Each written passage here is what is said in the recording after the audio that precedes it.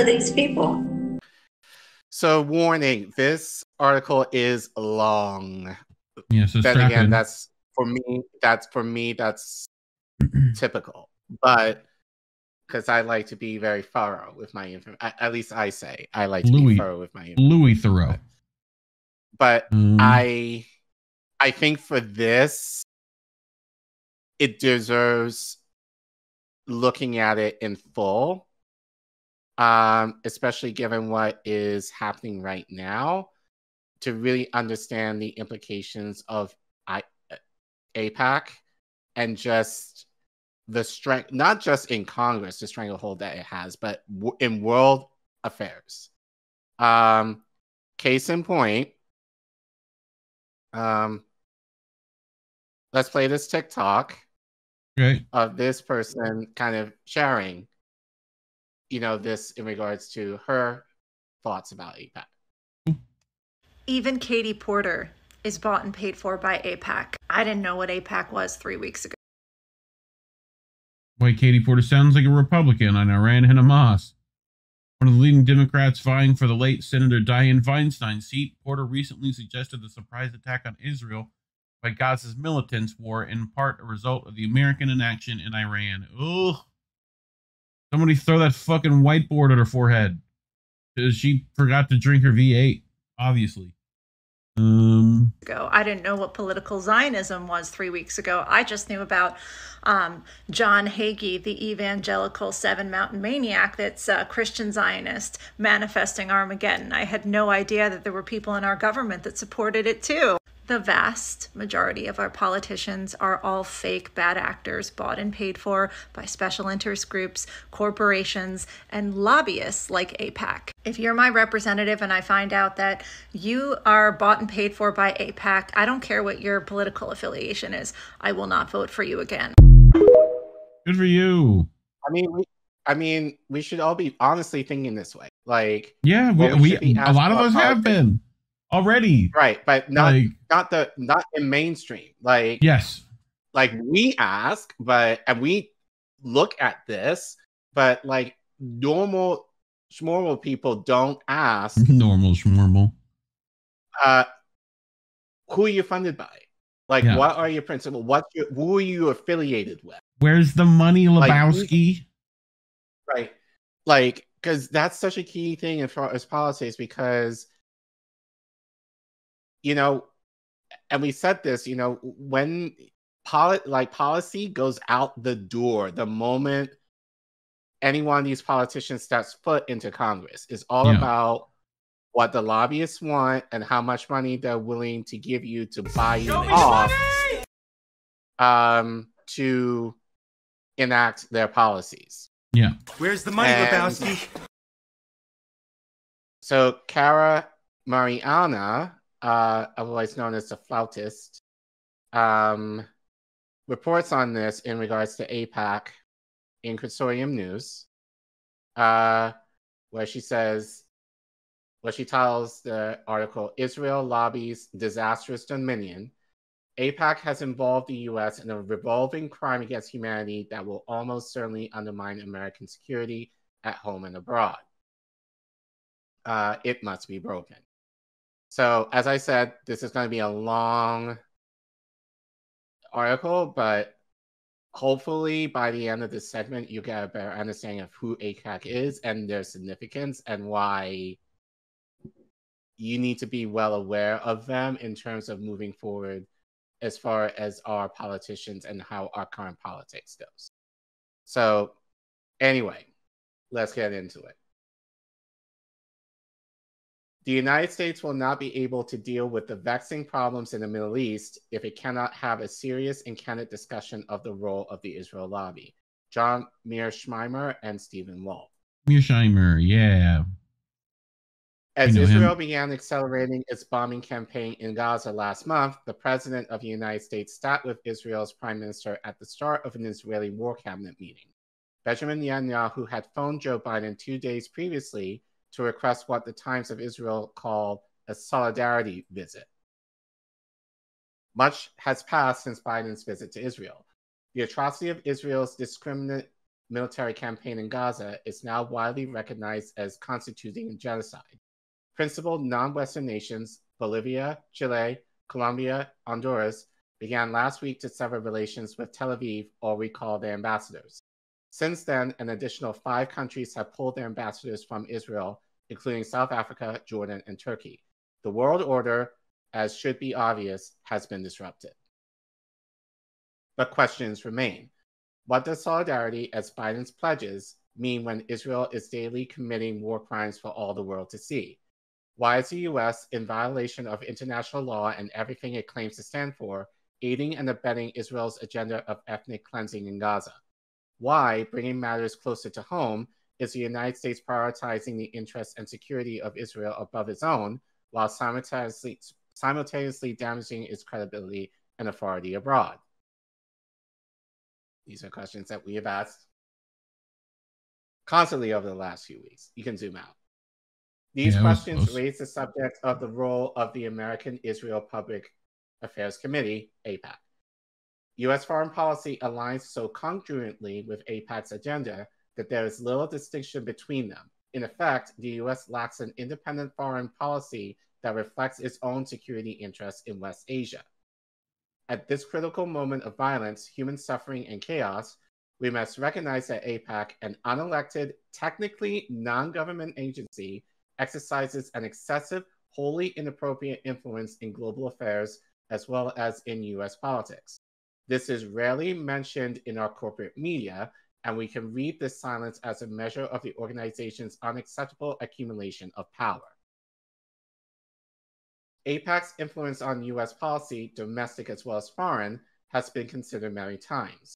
Most notably, there is the work of John Mearsheimer and Stephen Walt, whose 2008 book, The Israel Lobby and U.S. Foreign Policy, stands as the most extensive examination of AIPAC's power we have to date.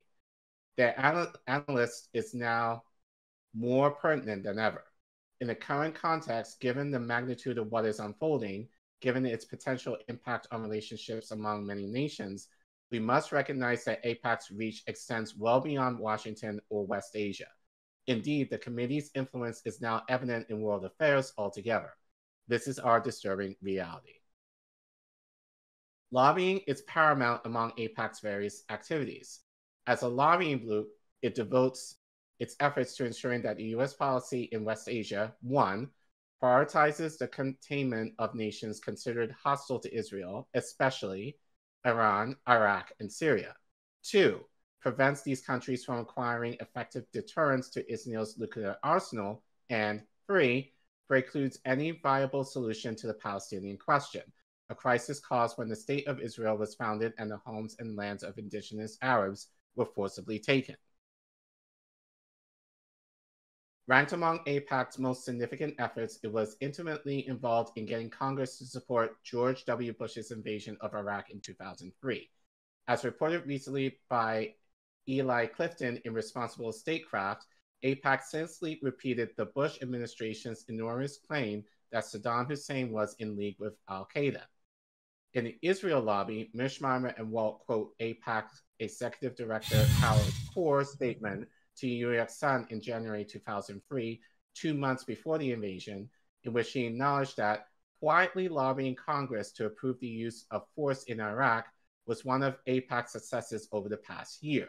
Disturbingly, as Clifton reports, AIPAC has since worked to expunge evidence of its support for the unpopular war from the record. The multi-party agreement governing Iran's nuclear programs was never among AIPAC's major targets. In 2015, it spent millions in an unsuccessful attempt to kill President Barack Obama's signature diplomatic accord, the Joint Comprehensive Plan of Action. This was a major hopeful step towards normalizing relations with Iran and ending decades of crippling sanctions. Undeterred, the lobby continued working to undermine the accord after it was signed in July 2015. Finding an ally in former President Donald Trump, whose campaign was heavily influenced by members of the pro-Israel lobby opposed to the JCPOA, notably Robert Mercer and Sheldon Adelson, AIPAC redoubled its efforts. Huh? Yep. Financed. Yeah. AIPAC redoubled its efforts, sending thousands of lobbyists to Congress in the months leading up to the U.S. withdrawal from the agreement on May 8, 2018. It was among the first major policy reversals and one of the most consequential of Trump's presidency.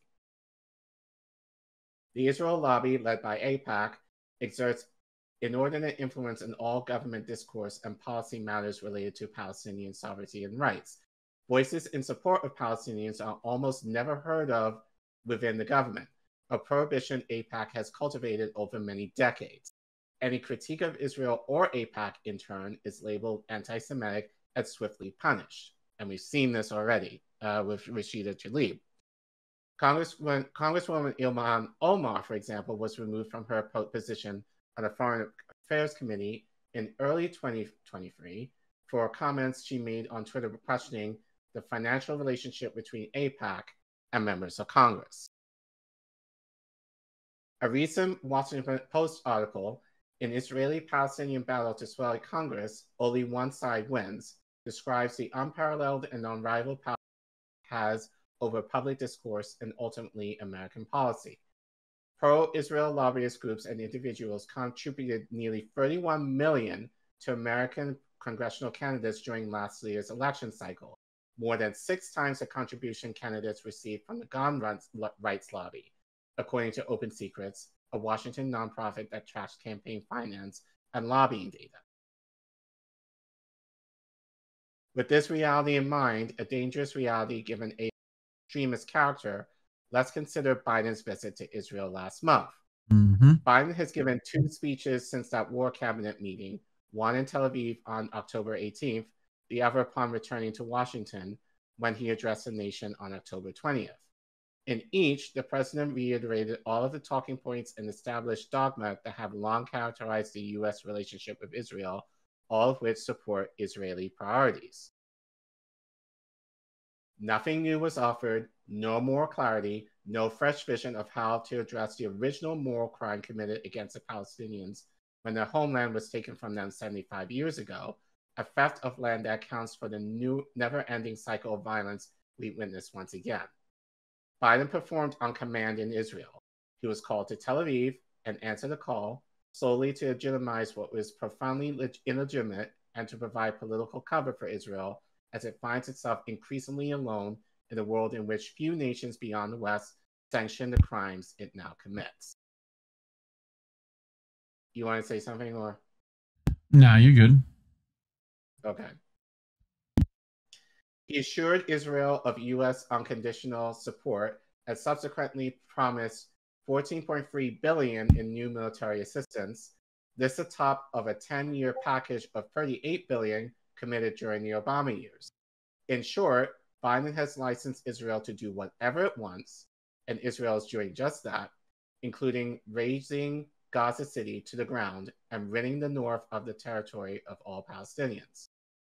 2 factors explain this abject policy failure. First, and obviously, this president isn't capable of statesmanship of the magnitude required. Moreover, he professes a deep personal affinity for the Zionist vision, for Israel to seize all the lands of biblical Palestine as its own, and no incentive to do anything other than align himself with Israel's interests. Let's see. And you want to see that? Play the clip. There is this inextricable tie between culture, religion, ethnicity that most people don't fully understand. That is unique and, how can I say it, so strong with Jews worldwide. There is a, I mean, you know, I used to say early on when I was a kid, I'd say, when I was a young senator, I'd say, if I were a Jew, I'd be a Zionist. I am a Zionist. You don't have to be a Jew to be a Zionist. I mean, yeah. I mean, I've said this before. This isn't the only time he said this either. He said this recently. Like, right. There is. So, you know, also, lack of stutter there, huh? There is this. Like, he seems to be able to talk just fine there, huh? Right. I'm just saying, you know. Okay. Keep talking anyway, so I can go pee.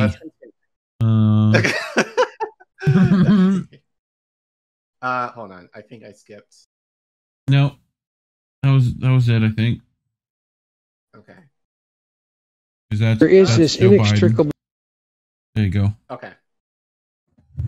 More importantly, and directly to my point, with Biden serving as an almost perfect example, no new thinking and no new policies are ever possible because of AIPAC's stranglehold on U.S. elections, politics, and politicians. The world is a far more dangerous place, far more Palestinians have been killed, and the U.S. is far less secure since Biden's visit to Israel. AIPAC is more or less directly responsible for it.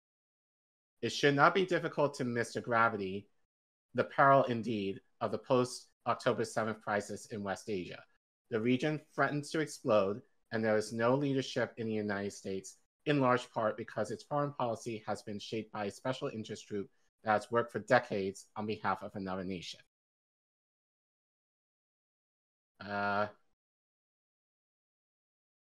Actually, I'm going to need Reef to come back. But so yeah, so while Reef comes back, so yeah, it just kind of goes to show how heavy-footed AIPAC is in terms of their policy. And actually, now I'm thinking about it, I have to wonder how much more do they have an effect on current domestic policy, whether it be like Medicare for all or like $15 minimum wage or policies that are extremely popular. Reef, you're back? Yeah. Okay, I got another clip for you. Okay. I want to just clarify one thing, Senator, if I might. You support a humanitarian pause in Gaza. Some of your fellow progressives say that there should be a full-on ceasefire, which would require an agreement on both sides to halt the fighting. Do you support a ceasefire? And if not, why not? Well, I don't know how you can have a ceasefire, permanent ceasefire, with an organization like Hamas, which is dedicated to turmoil and chaos and destroying the state of Israel. And I think what the Arab countries in the region understand, that Hamas has got to go. So what was significant about that clip, I think a lot of you remember, was that AIPAC tweeted this out. So even Bernie Sanders, even though I don't think he takes any money from AIPAC, or such donations from them, rather, allegedly, still affected by, I feel allegedly. Like he might. I checked Open Secrets. I haven't seen it. I haven't seen. But then again, the most recent that I think is available is from 2020. I believe was what I looked at. I don't think the totals for 2022 have been uploaded yet. But so yes, allegedly. But even if he didn't, I think the lobby is so strong, regardless that right. You're talking to him. You're seeing him in the lunchroom. Like, it's enough. Yeah. So doesn't have to take money in order for even him to be influenced by them. Yeah. But anyway, Washington's unthinking pro-Israel bias has blinded U.S. policy elites such as no one in Washington, and certainly not Biden nor Secretary of State Antony Blinken, appears to understand that there is a seismic shift in global power taking place.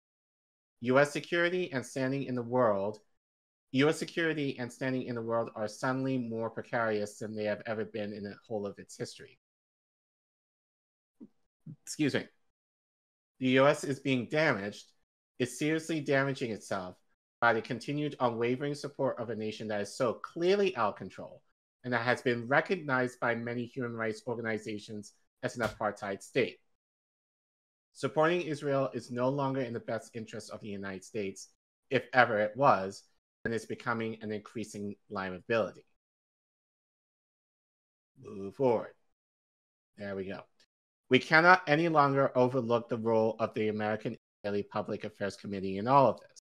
It bears considerable responsibility for this global upheaval and for the damage the U.S. sustains as supports the nation AIPAC serves. Founded in 1954 as the American Zionist Committee for Public Affairs. Like it only recently changed the name. Yes, continue. Right.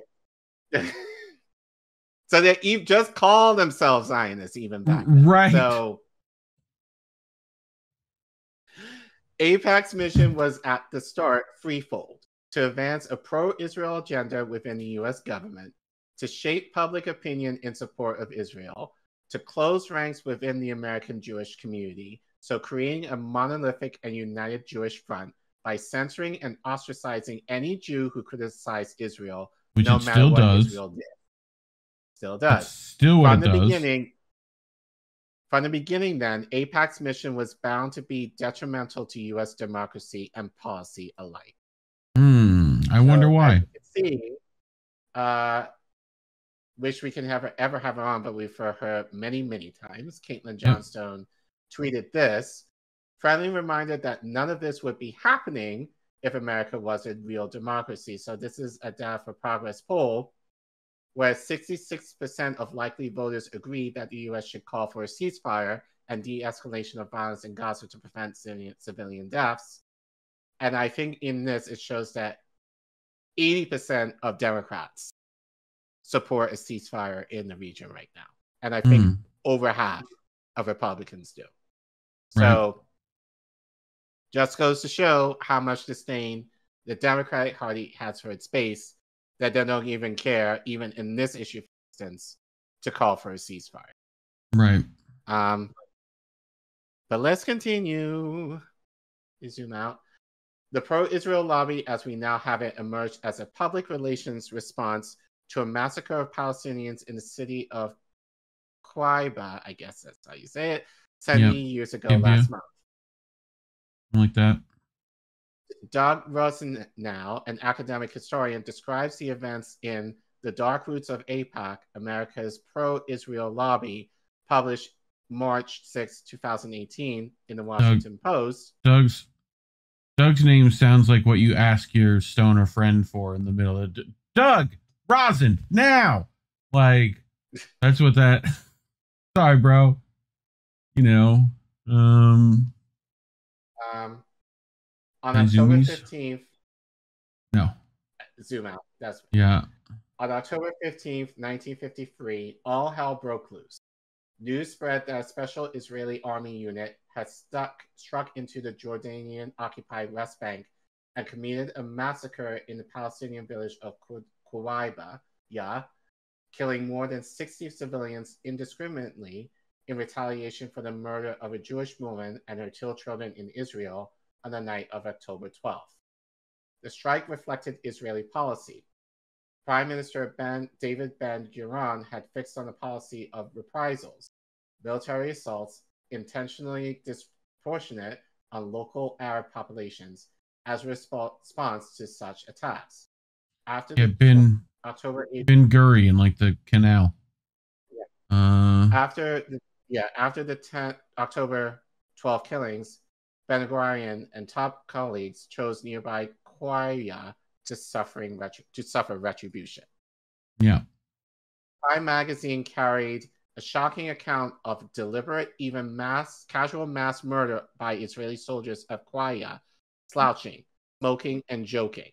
Yep. The New York Times ran extensive excerpts from a UN commission that refuted Israeli lies about the incident.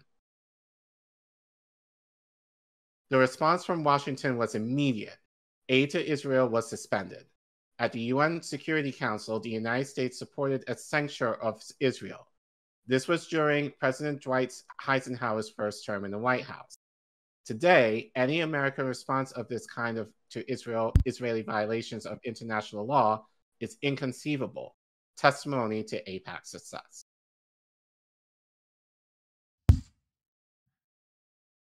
Ben-Gurion's policy of asymmetrical retaliation is precisely what is now happening in Gaza. It's the enactment of a long-standing Israeli strategy of inflicting maximum casualties on Palestinians to crush them into submission or, failing that, eliminate them completely. America, it must be noted, remained silent. This is the historical context that AIPAC has successfully erased from public discourse and memory. In direct consequence, when Hamas launched its attack on October 7th, Israel was able to deny that their own policies helped to create the conditions that set the stage for the Hamas strike.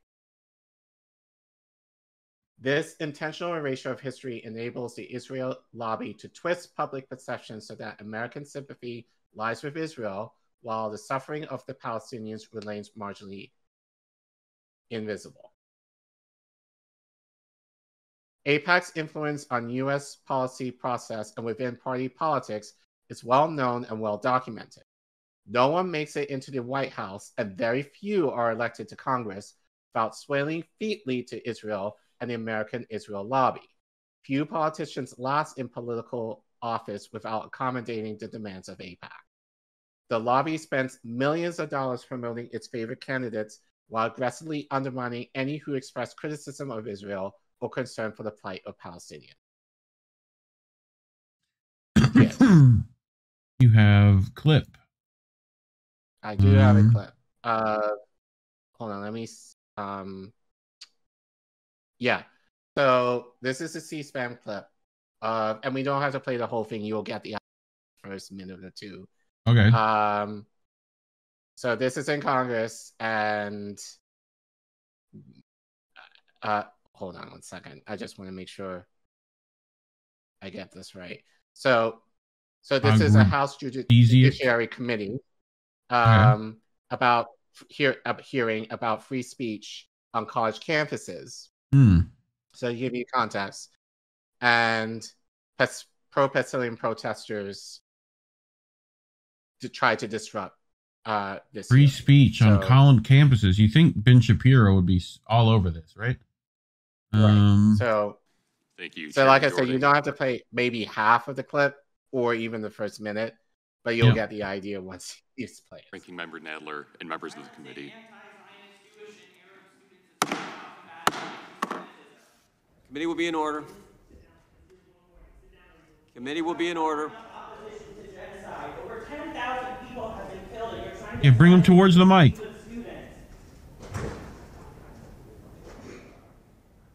Or towards the mic. Being here, but the committee has to be in order. If you... There you go. We will remove every single person who disrupts the committee. I see a lot of kufkas. That's going to be a minute.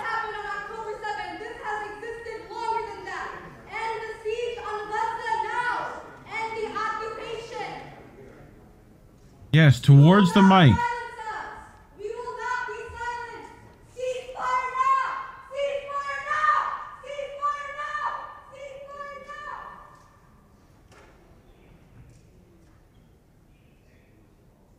Gentleman is recognized. Thank you, Chairman Jordan, Ranking Member Nadler, and members of the committee.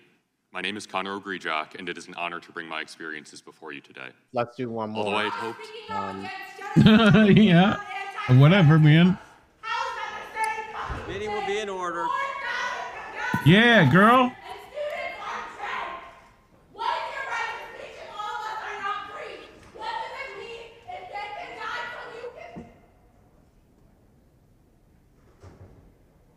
They got the blow dart. They got the blow dart in there. Although I had hoped that my arrival to hire it. Yes.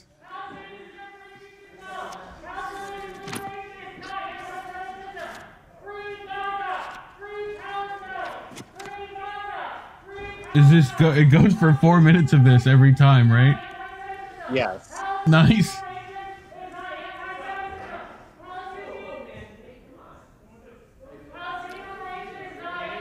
Bro, you've had practice at this. You've done 2, 3 already.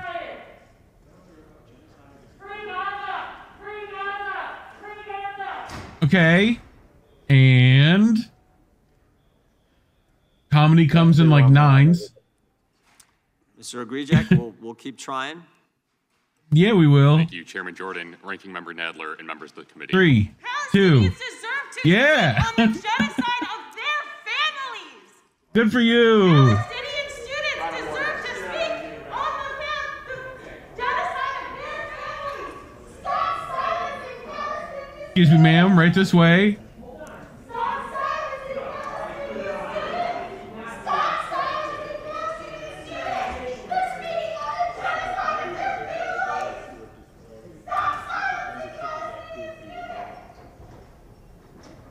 Like, okay, now the issue is that they can't remove like all of them at once, because that would be. Well, I'm sure most of them are not part of it. So it is an honor to bring my experiences. Palestinian students should not yes. be censored. You want to talk about putting money where your mouth is? God, great timing, guys. I think our audience is enjoying this. Yeah, like they're here. Half of whom are under the age of 18, and you're going to spend money and talk about this. Where are the anti-Zionist Jews in this room? Nowhere. So you are not. Nowhere. Yeah, exactly. You are offering partisanship, and you are offering murder to more Murder. Free Palestine. That's right. My name is Connor O'Greejock, and it is an honor to bring my experiences before you today. Although I hoped that my arrival to higher education would mark the arrival to a bastion of free speech, many of my first-hand experiences of freedom of speech Lady with the hands. at the University of Buffalo and during my membership of UNI's chapter of Young Americans for Freedom. I mean, good for you. Good for you. Shout out to all of them. So great job. That's what should be happening constant, not just for this, but for everything. So, nice meme. Yep. But anyway, let's continue. Obviously. Oh, I clicked. Obviously, U.S. foreign and domestic policies should reflect and respond to American security interests and the needs of its people, and not the needs of Israel. I mean, yes, but people somewhat have an issue with this. It is therefore not surprising that a key feature of AIPAC's propaganda is the fiction that U.S. interests naturally align with those of Israel. Well, here's the thing with that. Yeah. How is it that Israel has universal health care, but we don't? Because we fund because we give them money for military that they don't have to spend on the military, and therefore they can put money into things that actually matter. I mean, they say that our interests align with, well, it's more for the military, but not necessarily for like socialist policies. No. So, yeah. But no, even though we give them aid for that too. But our economic interests, that's what they mean.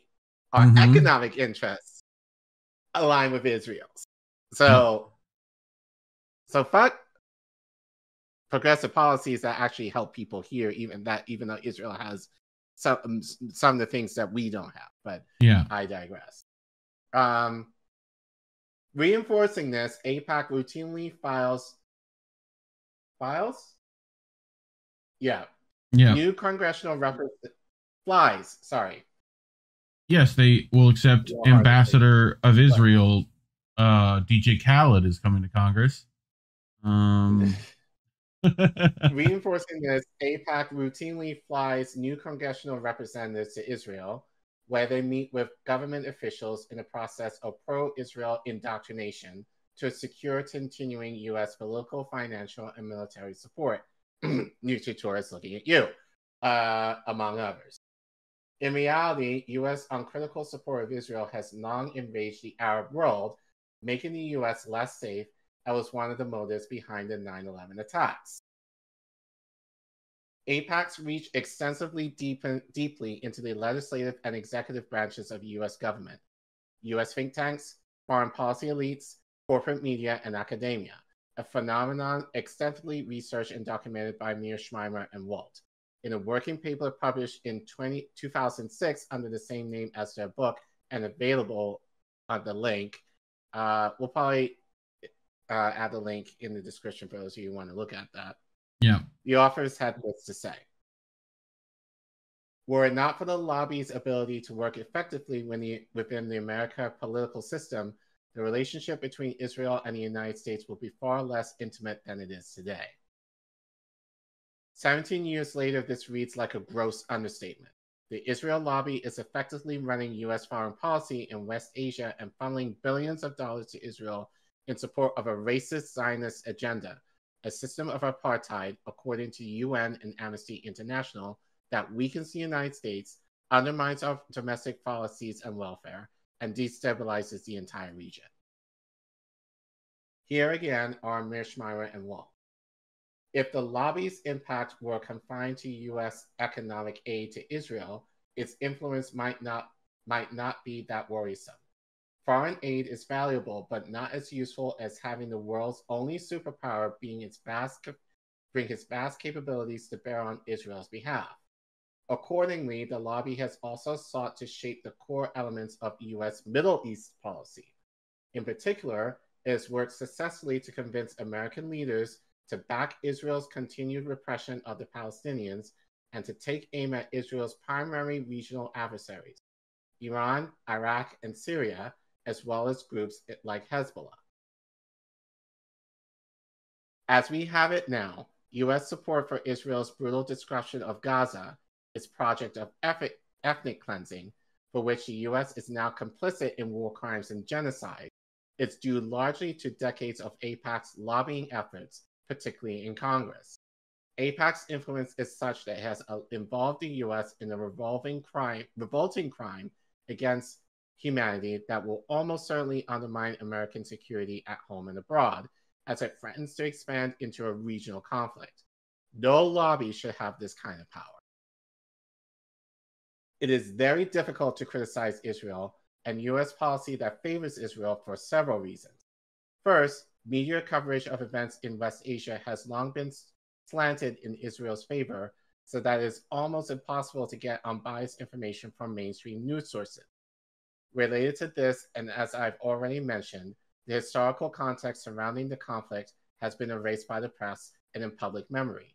Last, one of the more cynical strategies AIPAC employs is branding anyone who criticizes Israel as anti-Semite, an accusation it habitually and obviously uses to censor and silence dissent. So here, as we can see, as an example, a tweet from Alex Payne, Columbia University is suspending Students for Justice in Palestine and Jewish Voices for Peace as official student groups through the end of the fall term. So we've seen this, if not getting worse, in different college campuses across the country. All that I outlined here has made it impossible to resolve the need for Palestinians to have a secure homeland, whether that is a one or two-state solution.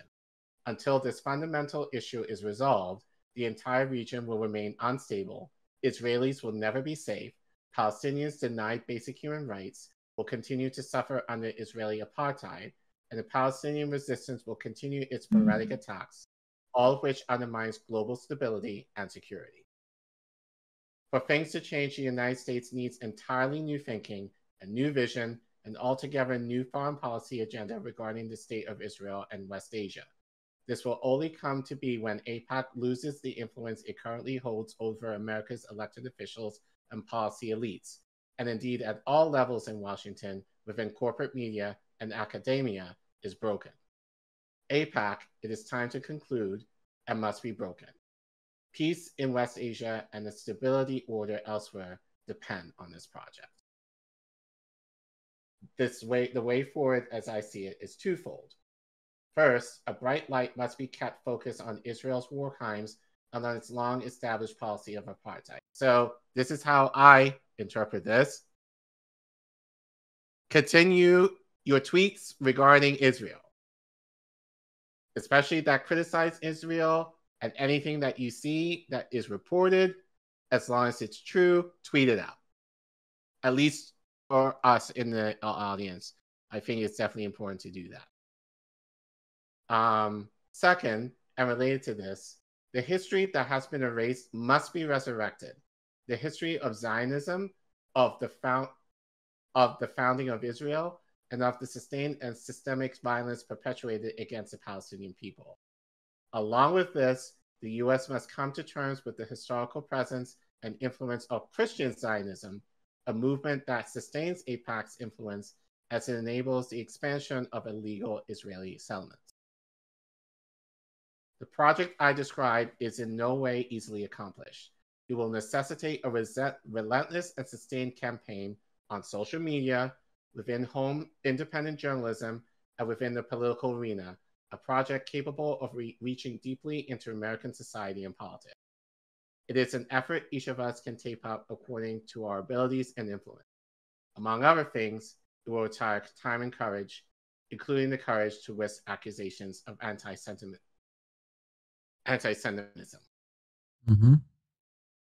Ultimately, it may be that Israel's conduct itself is what will eventually break AIPAC's influence.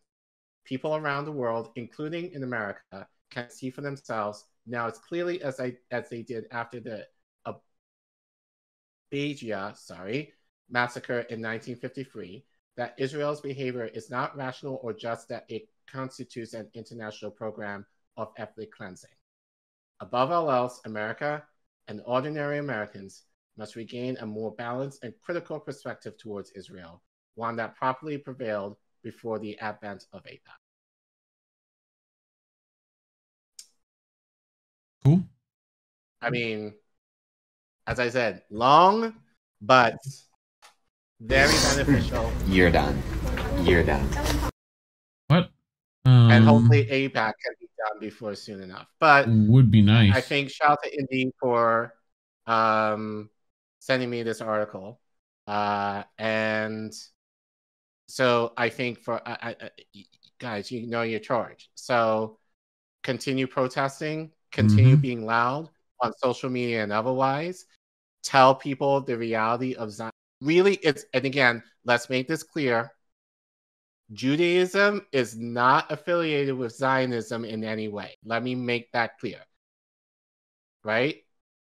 So what we're talking about here is Zionism, not Judaism, and not specifically Jews themselves. But if you're a Jew Zionist or Christian Zionist, there's a problem. Okay? Yeah. AIPAC in of itself is in their name is the problem that, you know, that has affected where we are right now. And so as you're aware of that, please educate as best as you can. Hell, once we clip them, show them this. You know, have your friends and family or your Zionist friends or whoever read this article, you know, or even this stream, because we talked a lot about the Israel-Palestine conflict over the last few weeks. But, you know, but it's important to understand why AIPAC is dangerous. And we've been seeing this, you know, even subtly, even if you may not be aware of it, more than likely AIPAC has had a hand in it. So point being, expose their asses and continue to be brave as much as you're able to without, obviously, we don't want people losing their jobs and shit, which has happened, and that's definitely a fear. Yeah.